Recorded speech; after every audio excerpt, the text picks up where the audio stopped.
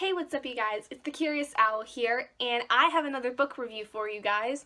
And this is a book that was on my iPad through my Kindle app, and it is the first book in the Divergent series, Divergent by Veronica Roth, which I hope you guys can see. It looks like you can see most of it. But yeah, so basically what I was going to do was I was going to read the book and then watch the movie to do a book to movie comparison with the book review, but I thought, one, that's going to kind of take a lot longer than I want to do, and number two, it is currently like 2:22 in the morning right now, so it's not a good time to watch the movie, and I wanted to just really get this book review done so I could just go right to bed, but I'm still kind of like awake because this is like normally when I'm still up. Anyway, but so I really enjoyed this book. Honestly, I really enjoyed Veronica Roth's writing. This is another dystopian novel. I've been kind of going on a dystopian novel train because there's a lot of dystopian series that I've been wanting to get into for a long time. Divergent is one of those. I will be honest, I watched the movie first. When it first came out, I went out with several friends of mine who had read the books, and they said that the movie followed the books pretty well. There were some things that were different, which actually I caught. It's been a long time since I've seen the movie, but there were some things in the book that I remember were very, very different than how the book was, than how the movie was. Which, I mean, it wasn't, I don't think it was that big of a deal. It was definitely much more of a Hollywood kind of like influence in it than it was the book in some aspects. Like for anyone that has not read the book, I'm not going to spoil anything for what happens. I'm just going to say the movie is not 100% identical to the book. But anyway, yeah, I really enjoyed her writing. I really liked how I feel like a lot of modern dystopian novelists have a specific style of writing. I don't know if that's just how it comes out to them, or if it's a certain kind of like structure or pattern they have to follow. It's really strange. I don't know. Like it all seems so similar. I feel like it seems similar, but it's also not, because I feel like Veronica Roth has her own voice, whereas Marie Lu of that wrote the Legend series has a very different voice than that. But they're very similar structures. Divergent, I always thought, was an interesting series because, I mean, the whole thing was with the factions. Like, I think this is a lot more of a far-fetched scenario of a dystopian society. I really don't think our society would ever get to this point. But, anything is really possible at this point. I mean, I don't even want to imagine how our society would be if it got to this point. I really don't want to think about that because I kind of hate our society at this point. But that'll be a rant video, hopefully sometime soon. I don't know if you guys want to watch that, let me know. But I really enjoyed the character of Triss much more than I think I did in the movie. I think I understood her a lot more reading this, and I actually related to her in a lot of ways. I feel like, personally, I understand now what being divergent is. It's not being, it's having a mindset that is not like the others, that can basically be everything. You can be selfless, you can be brave, you can be smart, you can be honest, you can be nurturing, like Amity. It's so crazy. Like, I feel like anyone that reads this understands Triss and can't really say that they're any particular one of these kind of factions, because everyone, I think, is in some sense a divergent. It's not possible for someone to just be completely one aspect. You can't be part of just one faction. You have to be some form of a divergent. Whether that means like you're maybe a little bit more honest, but you're still really brave kind of thing. Like, this book really kind of makes you think about yourself. It really makes you question about who you are as a person, because you relate to yourself to how Triss is, to how Tobias is, or however you want to call him. I prefer Tobias, to be honest. But, and then, like, comparing yourself to people like Al, who is this insecure character that you want to, like, make feel better, yeah, like I said, this book really does make you think about who you are as a person, where you fit in. You basically have to, like, this book made me think inside myself more. I really took a step back and I was like, wow, like, who really am I? Am I really as honest as I think I am? Am I really as selfless as I think I am? Or, like, I don't even know. Like, just, it really put things in perspective for me to think about who I am as a person and how I like, show that to people. It's really strange because, like, one of the concepts that they have in this book is, you know, like, faction before blood. Your faction that you ascribe to is more important to you than your family, which I think is complete bogus. Because those aren't your real family. Those aren't the people that raised you, that taught you the things that they were taught when they were children. They aren't the people that are going to love and nurture you like you should throughout your life. This is a very much a coming of age kind of story because they go through this choosing ceremony to put themselves in a new faction or stay with their faction, which it saddens me that, like, they have to do this.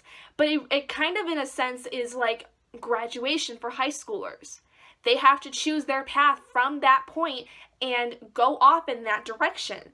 Now, we have much more of a liberty of what we want to do, and we have much more of a liberty of figuring out, okay, do we really want to do this? And, like, deciding, like, not to go in this direction later on.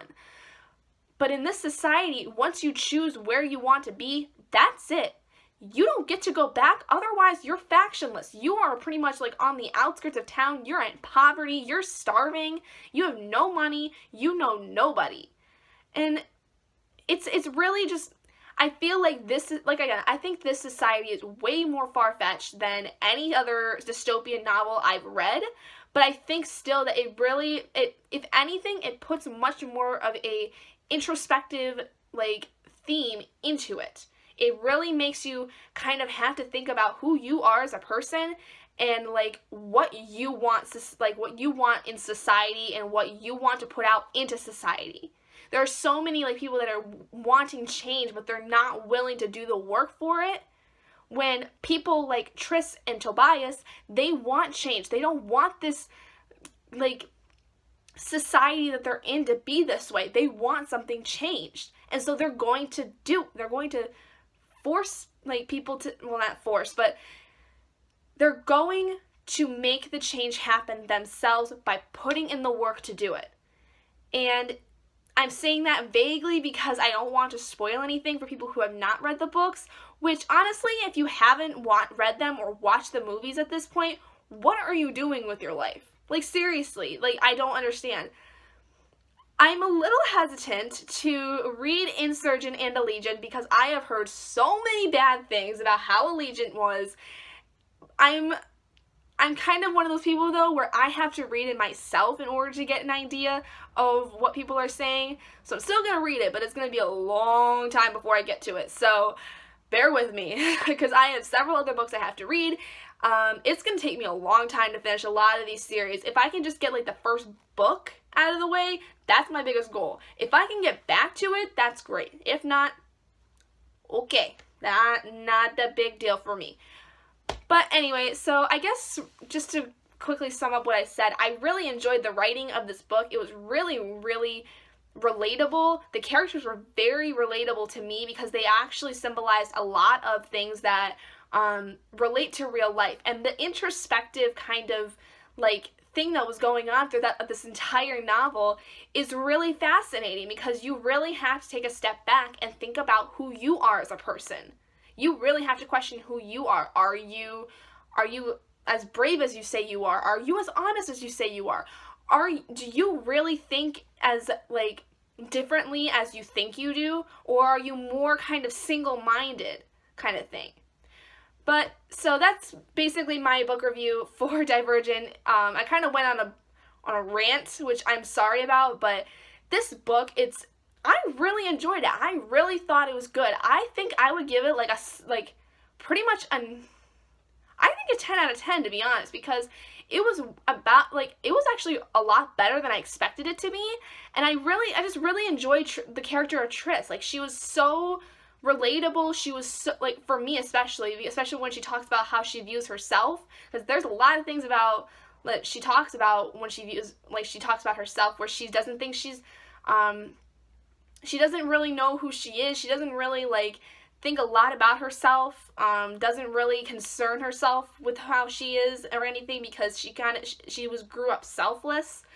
But then they go into kind of, like, more, like, looks based and everything, where she didn't feel like she was very pretty, didn't feel like she was really much in the looks department, which I can relate to. I mean, I grew up not really liking how I looked, but I kind of grew to just like it. I mean, and I'm not saying that to get pity or anything, I'm just saying, like, that's how I relate to her, because I understand what that's like to grow up not really thinking that you're really anything, that you're just kind of average.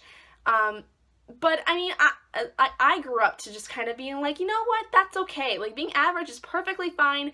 And, you know, there are some days where I think I look better than others. And, like, who doesn't? I mean, there's days where I look worse. So, it's just, I really related to the character of Triss, and I thought she was an amazing character. Veronica Roth really did a great job of writing this novel, and I'm excited and nervous to see how Insurgent and Allegiant will be, since I've heard so many bad things about them. And I really want to read 4 also. I heard that was really, really good as far as, like, developing the character of 4, or Tobias, however you want to call him. But yeah, so the next book that I will be reading, I believe, is The Hunger Games? Yes. I will be reading the Hunger Games, the very first book. I'm gonna admit I'm a little nervous about that one, because I didn't particularly care for the movies. Like, I liked them. I thought they were good, but I didn't really, like, 100% like, oh my god, I love them. Like, I loved, other movies. Like, I mean, I didn't even really 100% love Divergent, but now, like, that I've read the book, I kind of like the movie a little more, because they really did follow a lot of what the book had. There were some things that were very different, but it was not, like, over the top. It was well, it was over the top, but I mean, like, it wasn't, like, too far-fetched from how the book would be, how it would have played out in the book.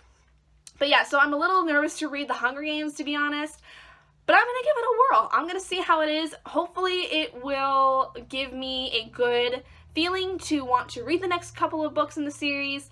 But yeah, so that's going to do it for this video. If you guys liked it, please do give it a big thumbs up. And if you're not already and you'd like to be, subscribe down below and let me know also what other books do you guys want me to read. Tell me in the comments below what else you want me to read. I've got a lot of books lined up that you guys might be interested in the future.